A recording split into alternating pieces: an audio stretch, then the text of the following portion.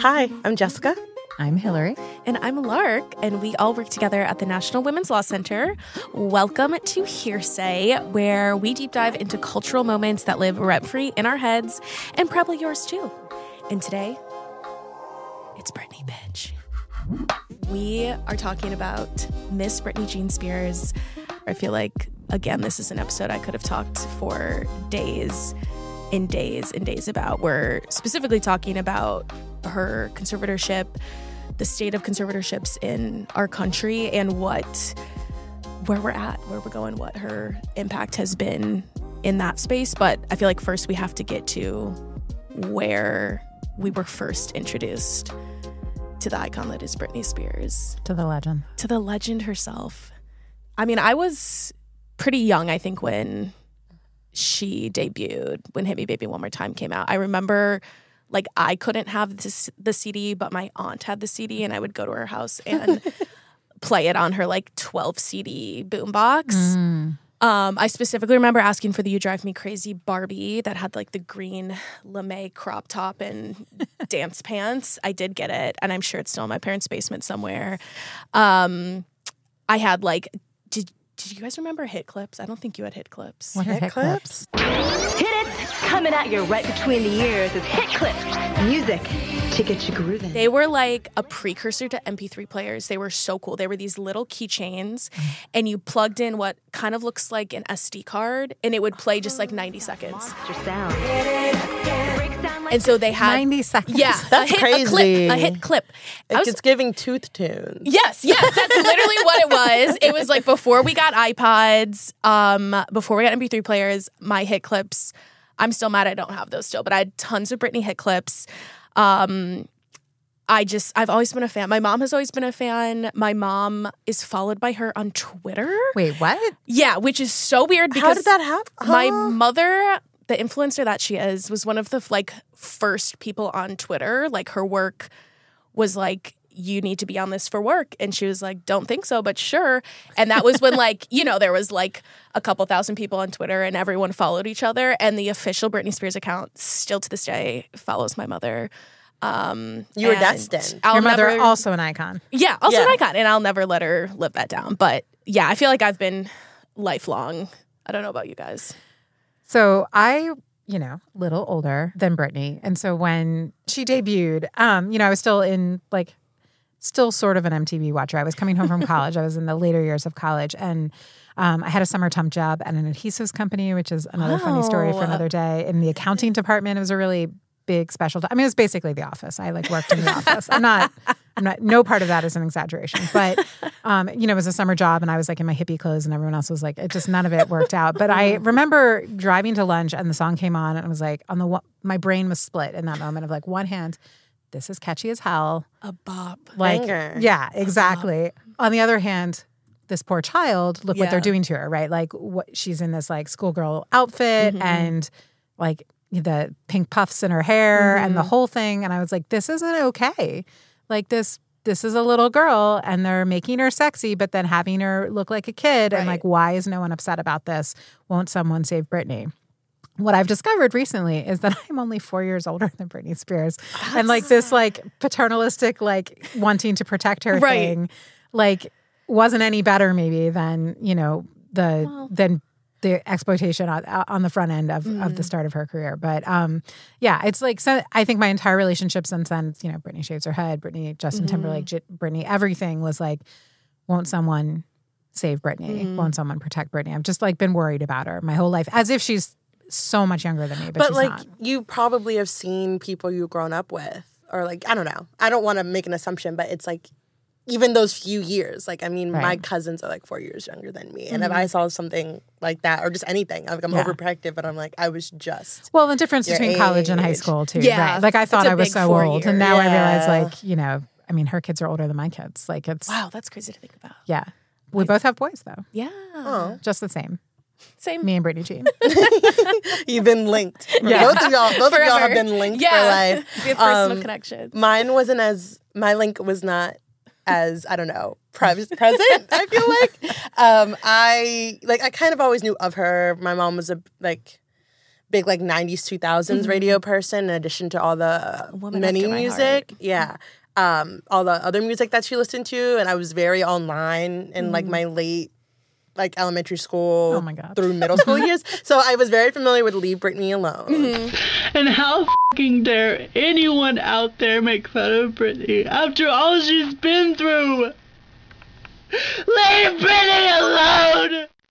And the Britney episode of Glee was amazing. Changed the game. It is a pivotal moment in my life. Like because I was probably one of they had just blown a bag on that episode with like the costumes and like the recreations. But like guest stars too. Yeah. The fact that she was in the episode is unbelievable. I was gooped. I was like, because I think I was still grasping like celebrity cameos. I'm like, does she know she's doing this? Does she know she's here? She's everywhere. And Jessica, I know we were at a work conference over the summer and we were like getting into our Britney lore and we were at karaoke and it was like truly the millennial Gen Z divide. There was like, 6 of us on the team, I think. And I think we were like 3 millennial, 3 Gen Z.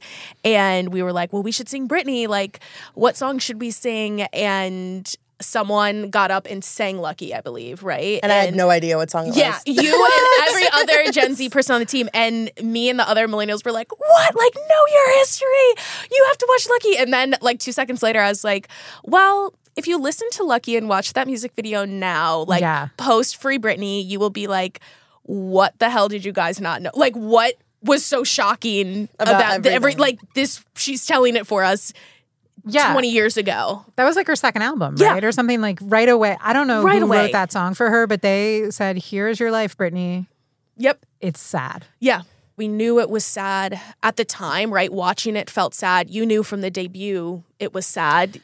It felt exploitative at a minimum. And you felt like she was being used out of the gate. And it's a machine, right? Yeah. Like she came out of Mickey Mouse Club and the same, do you remember like Making the Band? Like they would like turn shows and Making the Band. That creepy dude. Lou Pearlman. Yeah, wow, you had his name right there. Like we knew it was a machine even while we were consuming it from the start, that this was like she was produced for a very specific purpose to make a lot of people money. Kind of my generation's version of that in my head would be like Demi Lovato, Miley Cyrus, and like Selena Gomez, because they were all on Barney. Yeah, I think. I don't know if Miley was, but I know Selena and Demi were on Barney. Together. I remember reading like the teen magazines about like how they grew up together and da-da-da. I think Selena has had a quote unquote more like normal life, I guess, since like being a child star. But like Demi, they have been through a lot, and as has Miley too. And I think Miley's kind of figuring out what she wants for her life, but. We have clearly seen, like, I don't know why it's seemingly like we are trying to recreate the same kind of virality, the same kind of stardom over and over again, starting with Michael Jackson, going to Britney Spears, going to, like, look at this amazing child. Right.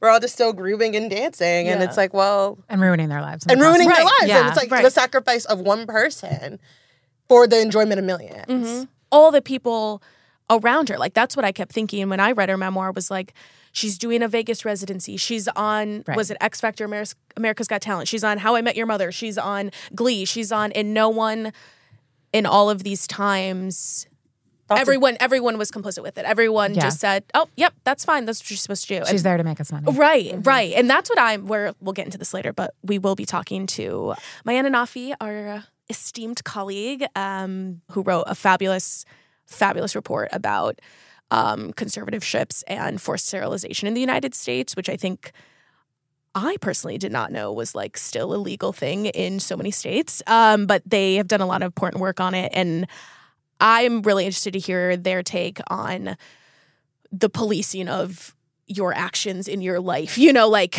I think it's very specific to women too. Yeah, true. That like... we want them as girls and we want them to be a certain way. And I really feel like when everyone turned on Britney was when, obviously, like she breaks up, she and Justin Timberlake break up, but also then she has kids and suddenly she's like not the ingenue anymore. She's like broken, you know, and everyone was obsessed with her virginity. I remember that too. So gross. It was so gross, right? And like the clips of like Diane Sawyer, like drilling into this teenage girl. It's right. So first she's like a bad girl and then she's a bad mom. They say she's not fit like for her kids. And then, you know, like late now she's like an icky mom because she's like showing her body and proud of herself. There was never a way Britney Spears was ever going to win. No. She was never going, there was like no right way for her to be in the world. And like, you know, we can get into this a little bit. Having just like, I went through her book in preparation for this, and it is like, it's what was hardest for me reading it is how much she, I don't think, realized, you know, because it was her life. Right. But she didn't realize what had been taken from her until it was very literally taken from her when the conservatorship started. Her father started it and literally took her from her kids, and everything she did there was to get them back. It's like heartbreaking. And even now, she says in there, it was like, it was 13 years to get my family back, to be free. Like in that time period, that's like a third of her life imprisoned because she, you know, had the audacity to try to be a person. Right. It's like, it's so sick. Yeah. And I know the whole, I mean, there's a reason I feel like that part stuck out in the media from her memoir. I feel like it's one of like the most talked about parts is her having an IUD and not being able to have it removed when she wants to have more children. And that I feel like resonated with people a lot because that was a very concrete way for people to see the control. To see, wow, yeah, something as simple as me going to the doctor or making this choice. But I still don't think people are connecting that to like other ways we have coercive control in the country on because it's like reproductive health. As us, like, and when you think about like when you're like a kid or even as like a young adult, like if you have relationships with your family and you're like, oh, I don't know what choice to make, you kind of still have an influence in like what you want to do, but it's literally like she had no agency. No. And it's like, and it's not, she's not the only person in the world, in the country that has been in that situation. Right. And there could be people that we know and talk to. Yeah. Well, and before Britney Spears' whole story came out, I didn't even know conservatorships existed. I didn't know that was a thing that could happen to you or be put upon you or that you could put on someone. I feel like I still don't understand conservatorships, and I'm really excited to hear your conversation with Ma'ayan so I can learn more. I've read Ma'ayan's forced sterilization report that they wrote, and it's amazing, but there's so much beyond that. And Britney is a small, is a well-resourced person who was so harmed by this that I imagine those without resources, like, it goes much further. Yeah, I know. I mean, Britney's freed, but she won't really ever be free because she's been so messed up by this whole situation. I don't know how you trust anything again. No. After your family calls the cops on you. Right. And after your children are taken away. Like the trauma that has been inflicted on her, all because she grew up, and became a person, became an adult, and they couldn't control her anymore. Like, it's so depressing. It's so awful. I mean, we could do a little, like, who's the worst person in Britney Spears' life Her father, game. Jamie Spears. Okay. Evil man. Yeah. There was an interesting, this is a total tangent, but an interesting article, I think it was in New York Magazine, about Jamie, her father's mother.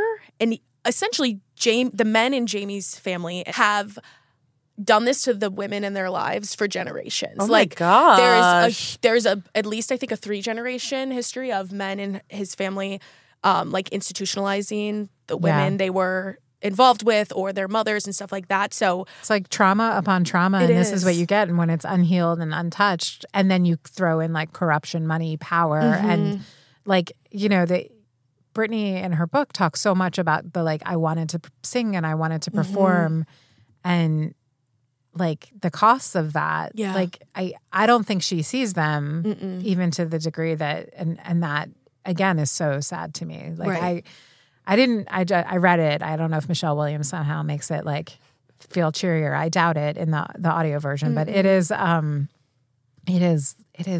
heartbreaking. And to watch someone who has given so much to so many people, and all she ever wanted to do was give things to people. And still, like, that was her whole life. She says that as a kid, she's still like that. And I think that made me the most angry, I guess, fired up about that.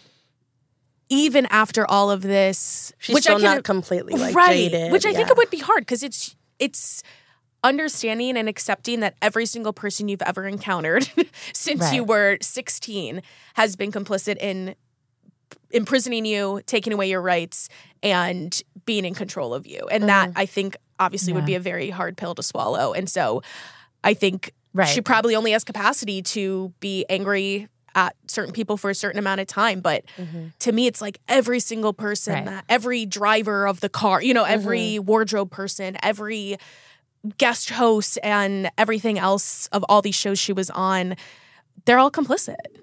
Yeah. Yeah. Cue Lucky. I'm so excited to talk with Ma'ayan Anafi, who is a senior counsel here at the National Women's Law Center, an incredible disability justice advocate, and a proud member of the disability community. I'm so excited to talk with them about their work, about the impact their work has had, and just I have a lot of questions for them. So how are you doing today? I'm doing great. How are you? I'm doing good. Thanks.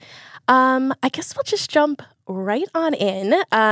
We'll get a little bit deeper into one of my favorite reports we have ever done at the Law Center, which is your report, in a little bit. But I want to know a little bit more about what brought you to this body of work and kind of to this moment right now. So in terms of the forced sterilization laws, I knew that there were laws out there that explicitly allow the forced sterilization of disabled people, but I didn't know how widespread they were. I knew they existed, but it felt really troubling that no one was talking about it. Like the story that we're told about forced sterilization, if we're told the story at all, is that it's something that was confined to this dark period in history. And, you know, there was certainly state-sanctioned forced sterilization on a massive scale during the 20th century, and that disproportionately impacted women of color, disabled women, poor women. But the reality is also that state laws explicitly allowing the forced sterilization of disabled people exist right now, today, not just in a handful of states, but in the majority of them. So in our study, in the report that you mentioned, we found that 31 states and DC have these laws in place right now. And these laws aren't just relics from history. These aren't laws that were passed 100 years ago. Some laws were actually passed as recently as 2019. So the goal of the report was really to bring these laws to light and to try to change the way that we talk about forced sterilization. Those are wild numbers. It's just so startling and staggering to hear. Like you said, I think a lot of people think of that as something in the past, but it's actively happening right now. And I think for a lot of us, you know, what brought our consciousness to this conversation about conservatorships, guardianships, forced sterilization, and other forms of really just revoked bodily autonomy was Britney Spears being kind of pretty public with her case. I'm wondering if you can talk a little bit about that connection, right? I know your report talks a lot about what is considered a conservatorship in some states, what is considered guardianship, how forced sterilization is not necessarily tied but connected, and kind of all these words and concepts that we've been unfortunately introduced to recently.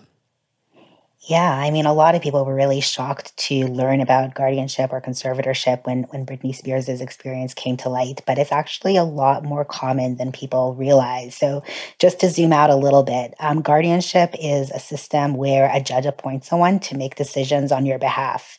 And different states have different terminology. California calls it conservatorship, but guardianship is sort of a more common term across various states, so I'll mostly use that.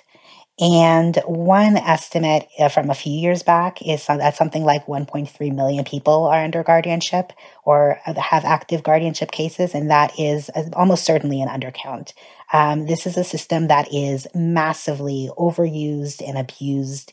Many people are funneled into guardianship as just sort of a matter of course, just based on the assumption that they can't make their own decisions in their life. Well, when in reality, there are a lot of alternatives to guardianship that preserve people's autonomy and preserve their basic rights. And once you're under guardianship, it's really hard to get out of it. So it took Britney Spears something like 13 years to get out of guardianship. And if Britney Spears, who is white and wealthy and famous, wasn't able to claim control over her rights for so long, that just gives us a hint of what people who don't have those privileges might have to go through. And guardians are often given sweeping powers over people's lives. So people might lose many of their most basic rights when they're placed under guardianship. And that sometimes can include things like the right to get married and to vote and see their children, to where they live and who they can associate with and how to spend their money. And they can lose the rights to make decisions about what healthcare they get. And that can include reproductive care like birth control and abortion, and it can include permanent sterilization. So the forced sterilization laws that I talked about earlier, they don't only affect people under guardianship. So in many states, disabled people who aren't under guardianship can be forced to be sterilized as well. But people who are under guardianship or at risk of being under guardianship are likely disproportionately impacted by these laws. So there's a lot of overlap, and overhauling the guardianship system has to be a part of the strategy for tackling these forced sterilization laws as well. Yeah.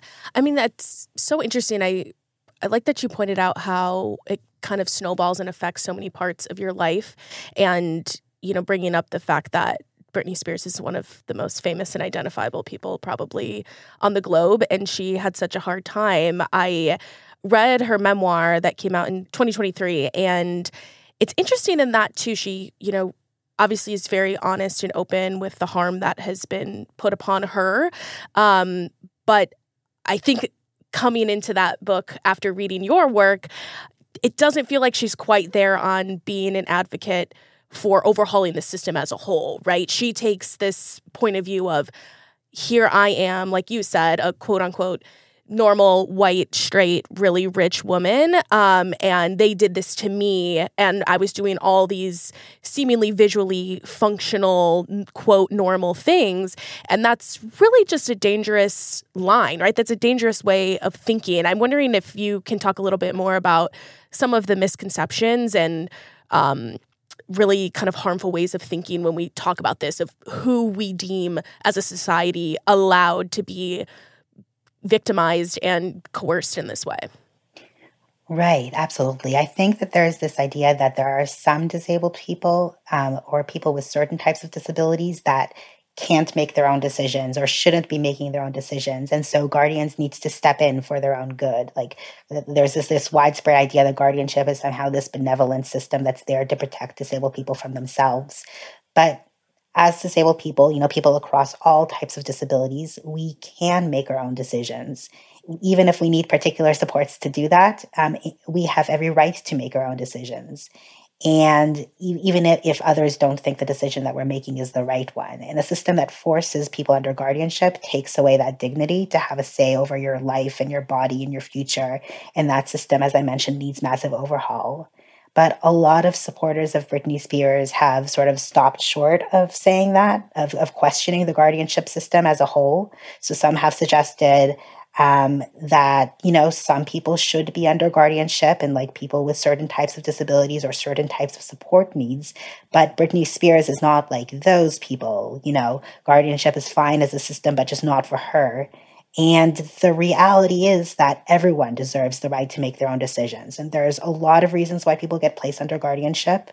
But no matter the reason or the specific disability or the specific support needs that someone has, they deserve to have dignity and self-determination. And there are so many alternatives to guardianship that provide people with what they need to do that without losing their basic rights. Yes. I feel like every time I hear you talk, I'm like, wow, one, I learned something. One, I feel so fired up and like ready to take to the streets. But I mean, this is your work, right? This is what you spend a lot of your career doing. And I'm wondering kind of what your personal / professional thoughts were when all of this was kind of coming to light with Britney Spears and seeing people suddenly pretend to be armchair, you know, conservatorship experts on Twitter and, you know, making demands and showing a lot of support for her, but in a way that maybe wasn't always so helpful. So what was going through your head when we've seen this kind of slow roll throughout the past decade and a half? Well, I think it was a really watershed moment in many ways. Like, I think it was really eye-opening for a lot of people because so many people didn't realize how common guardianship was. And what was unusual about Britney's situation wasn't that she was under guardianship, but it was that she had that platform to share her story. And there was public outcry and news coverage about guardianship and her guardianship in particular. And it was still hard for her to share her stories. It took years, but that's still far more opportunity than most people under guardianship have. Most people who are under guardianship face so many barriers to sharing their stories, and in many cases, they're actively isolated and prevented from doing that, and that really opens up the door to even greater abuse of their rights. So Britney's case was one of those rare moments where someone who is currently under guardianship was able to speak out and get public attention and ultimately get out of guardianship. I guess one of the things that really stood out for a lot of people was the fact that her father, as her conservator, effectively prevented her from removing her IUD. And there was a lot of outcry around that, especially since she wanted to get pregnant but wasn't able to because of what her conservator was doing. And what shocked a lot of people wasn't just that it happened, but it was perfectly legal because, as I mentioned, guardians have these incredibly sweeping powers. They might be able to make decisions about your health care, including your reproductive care, including by forcing you to use birth control that you don't want to use, or it can mean preventing you from using birth control that you want to use, preventing you from getting an abortion that you want. So guardianship is very much a reproductive rights and justice issue, and I think that Britney's experience highlighted that. We obviously have had some really public stories that have brought light to this problem and issue in the United States. We have Britney Spears, like we said, and, I'm thinking of Michael Orr, this person whose story inspired The Blind Side, has spoken up and said that he's under conservatorship as well. And you've talked about kind of the harm and the negative connotation that these stories bring to light. I'm wondering, in your kind of dream world, what would the conservatorship system look like in our country? So just speaking for myself, I think that in my dream world, there would be no guardianship and no conservatorship, or maybe guardianship used in exceedingly rare and very, very limited situations, because there are so many better alternatives. So, for example, there's something called supported decision-making, where a disabled person can choose individuals who can help them weigh their options, understand their options, communicate their desires, but ultimately the disabled person is the one who is making the final decision. So they're getting the supports that they need in order to exercise their autonomy and exercise their rights. So with so many better alternatives to guardianship, there's really no good reason why we should be preserving this incredibly flawed system. I think that we should be moving to a massive overhaul of the system and moving instead to things like supported decision-making. Yeah, I had no idea that that was even an option, because I feel like that's a big kind of talking point for folks when we talk about, we've quote unquote freed Britney, right? And then she does post something on Instagram that people do not like or don't think is normal, quote, or something that a sane person would do. And it's like, but that doesn't mean you should not have control over your body, right? There's still this thinking, this way of thinking, and this almost like stereotype that people have in their brain over who gets to be controlled and why you should all of a sudden just get that taken away from you. And so it's nice to know that there are ways that people can be supported, like you said, with still their own autonomy intact. Right. And there is dignity to being able to have autonomy to make mistakes. So sometimes disabled people make decisions that other people don't agree with. Obviously, non-disabled people make decisions that others don't agree with as well.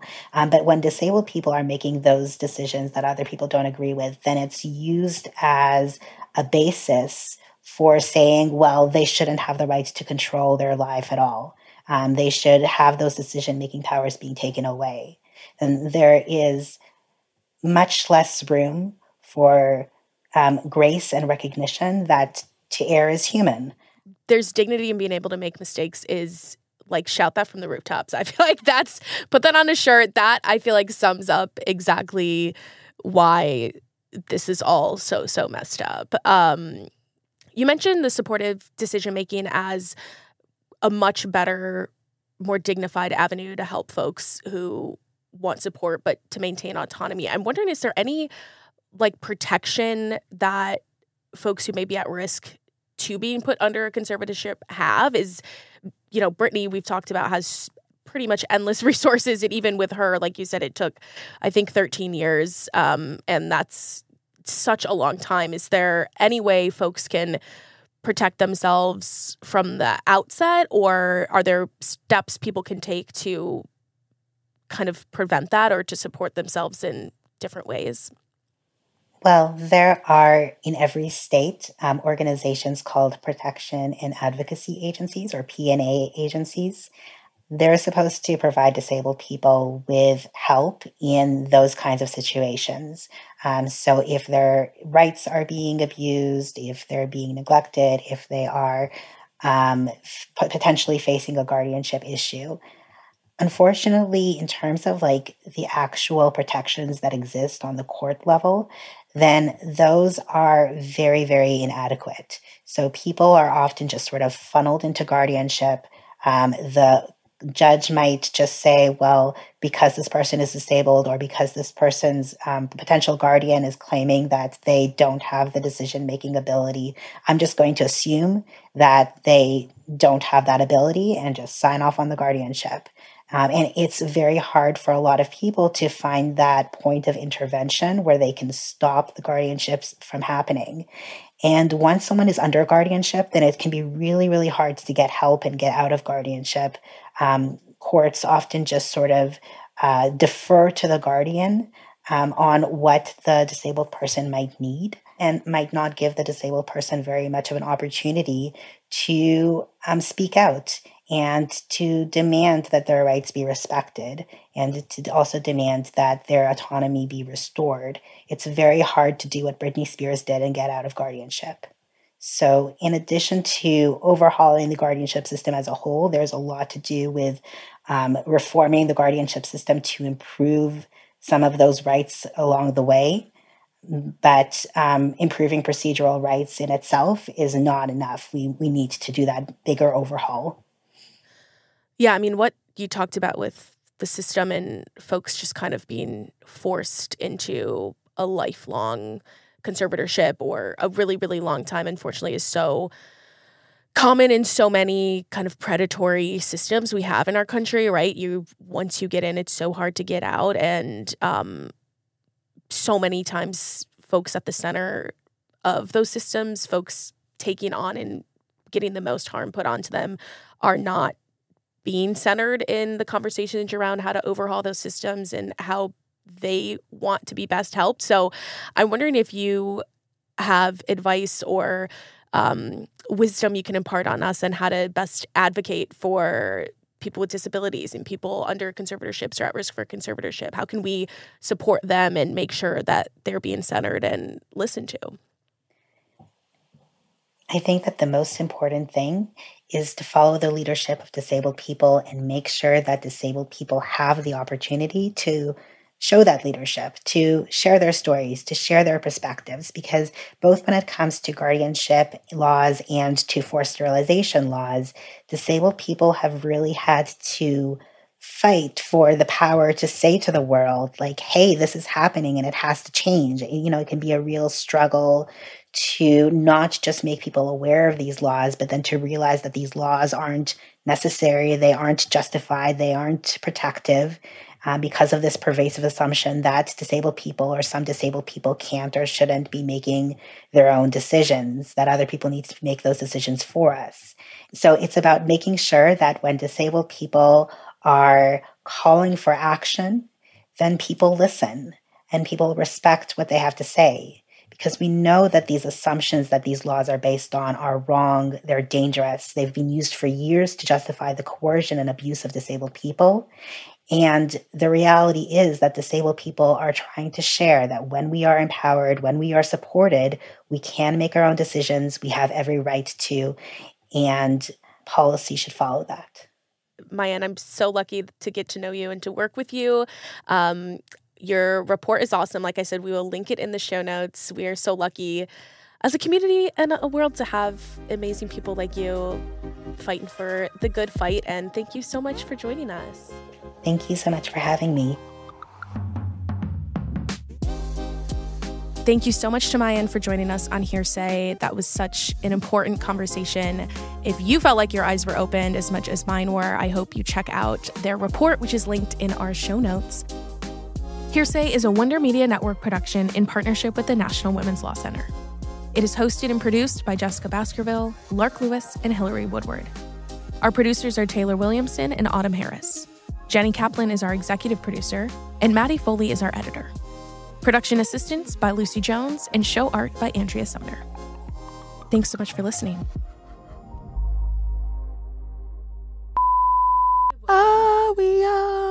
You are now rocking with Will.i.am and Britney, bitch.